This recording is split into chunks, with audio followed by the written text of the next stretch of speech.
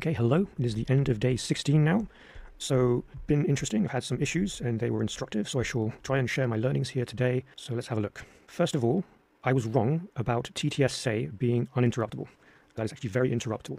There's actually just some specific circumstances where it's not interruptible. And just to explain it though, I'm going to have to probably explain some of the core Pipecat concepts to the best of my ability here now. So here we go. So this whole thing that you see here is a Pipecat pipeline. You can think of it like a conveyor belt. And these little boxes here are processes, right? So this whole pipeline is a bunch of frames which contain data passing through these processes. Now, these processes only deal with frames they're particularly interested in. Now, what TTS say does is it pushes a TTS speak frame onto the queue, right? Queues up one of those. And the TTS service deals with those and says those out loud. But those are interruptible unless there is an end frame also there. So basically at the end of the end node, that message will not be interruptible because of the presence of an end frame in the queue. And actually, there is no way to make it interruptible in the current setup without adding another processor, or there was no way of making it uninterruptible in my pipeline without adding a new processor before the speech-to-text service, which conditionally filters some statements and makes them uninterruptible by making it so that the speech-to-text service is basically off. It mutes it, so it can't hear you anymore, so you can't interrupt it. So I had to do that. Unfortunately, they do actually have such a processor. There is this STTMuteFilter, which is a frame processor, which you can instantiate and insert before your STT service, and then you'll be able to have uninterruptible messages. Thing is, I wanted to be able to customize this on some level, and I haven't figured that out completely, but they do provide actually the ability to make the first speech uninterruptible and also make function calls uninterruptible. And you can actually have multiple strategies because the strategy list, it's a list. So I can also add my custom strategy once I figure that out to the strategy list.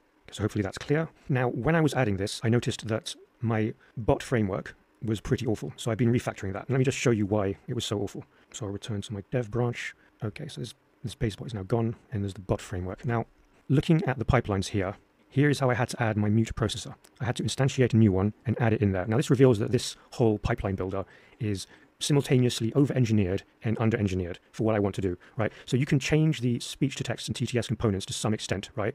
But that's pretty much the actual structure of the pipeline is fixed. And also, I mean, look at this. This is nonsense. So the processes is an empty list, right?